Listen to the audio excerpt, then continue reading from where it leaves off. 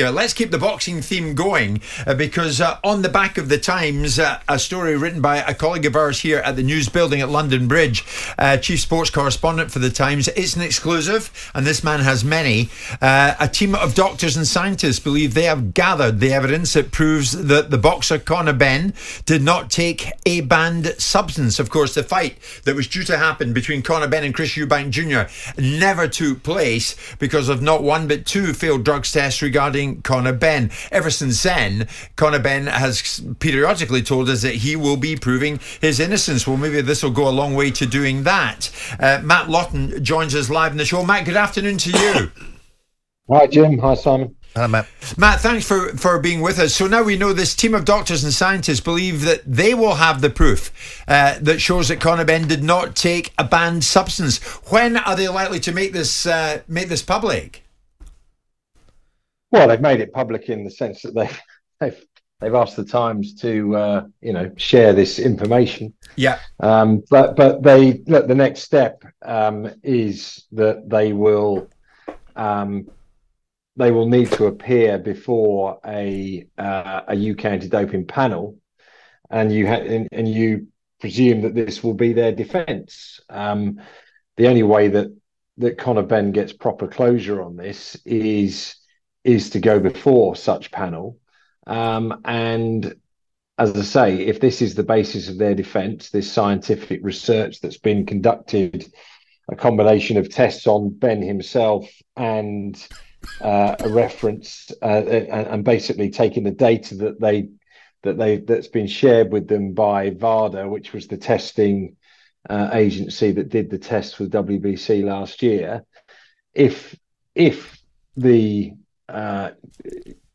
experts at UKAD agree with their reading of it, then I guess that could lead to his name being cleared. But at this stage, it's compelling what they've got. It is interesting. There is a scientific paper that was actually part funded by WADA because of the rise since 2011 in clomiphene positives in sport, and there was concern around whether this drug is in the food chain and whether it could be there could be a link between the illicit use of clomiphene in the farming industry and these positive tests, and that's what's interesting around this. And what piqued my interest was the fact that this study does claim to have identified a distinction in the metabolites between a group of people who were given the drug itself and a group of people who were given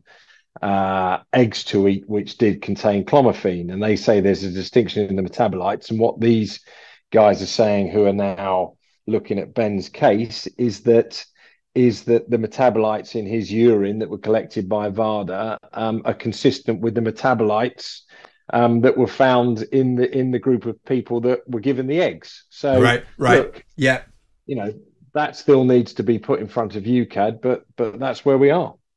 I mean, the wider question is, Simon, as and whenever this group of scientists, as Matt is explaining and articulately explaining, as and whenever they produce this evidence, have many members of the boxing public not decided, rightly or wrongly, that Conor Benn cannot be trusted from this point onwards? Well, if anyone has decided that the only reason they would have decided it is primarily because of Conor's behaviour and his reaction to the charges that have been brought against him. His interview with Piers Morgan when asked by Piers as to the reasons why he wouldn't provide a 270-page report to the British Boxing Board of Control and UKAD, and his response was to tell them that they can go and do one.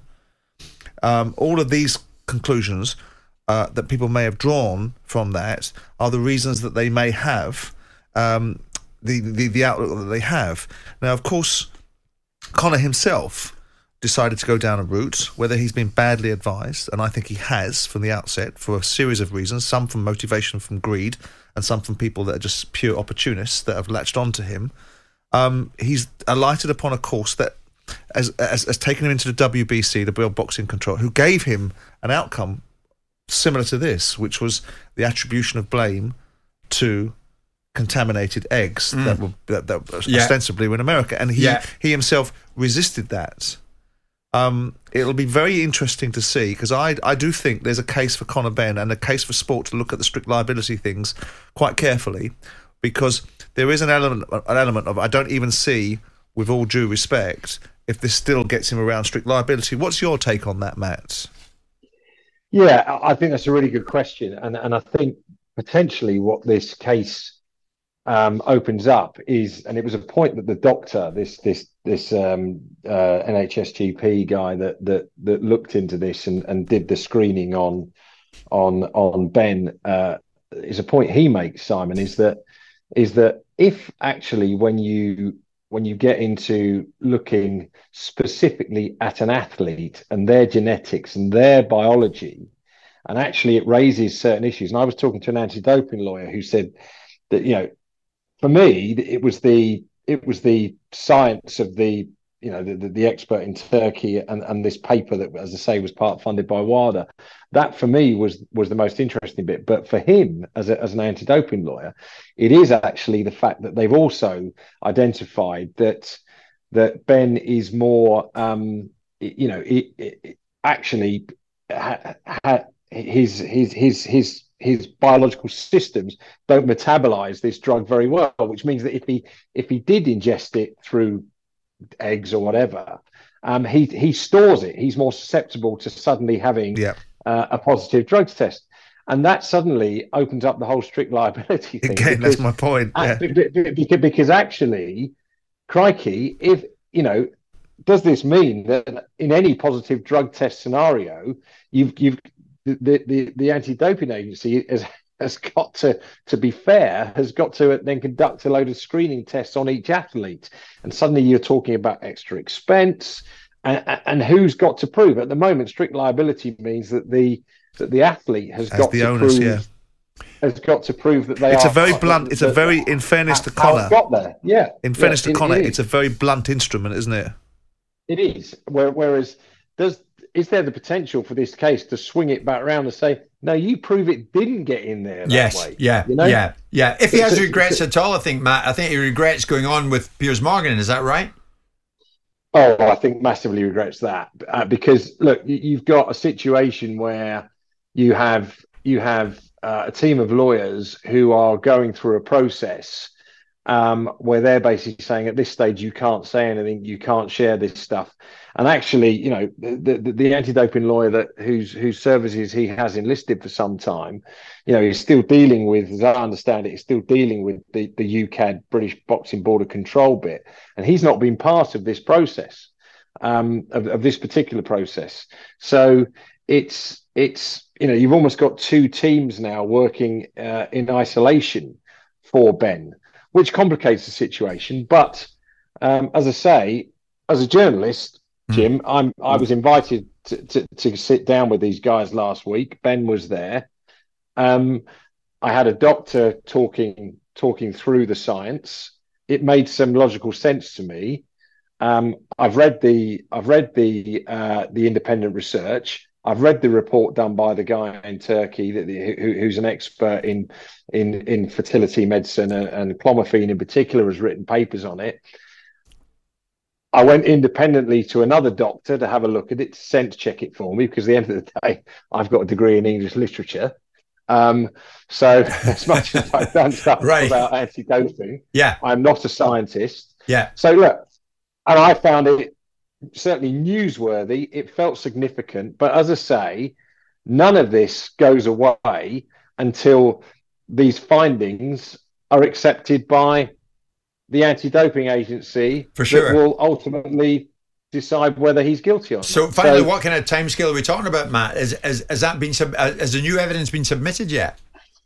No, it hasn't. So they've chosen to go the public route first, and then they hope to engage. But that engagement, that engagement won't be a case of sitting in a room quietly and going through this. Wilder would take issue with that, as one anti-doping lawyer explained it. It's still got to be an anti-doping panel, and there will be a case for and a case for the defence.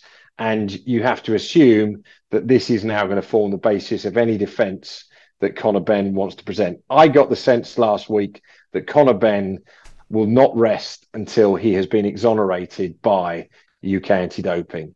And that's the only way he gets closure on this, because, whether he is guilty or not, this whole situation has broken him. You can tell that. And I interviewed him last October.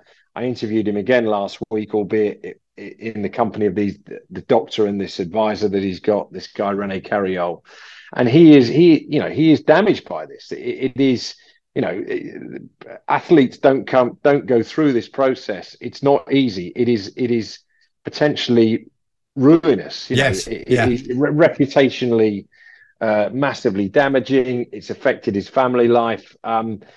He wants some closure on this, and the only way for me that happens is if this evidence is presented to UKAD. They look at it independently with their scientists, and they go, now taking into context his biology, these findings, the samples that were collected by VADA, this scientific paper that's been published, and as I say, was part funded by WADA.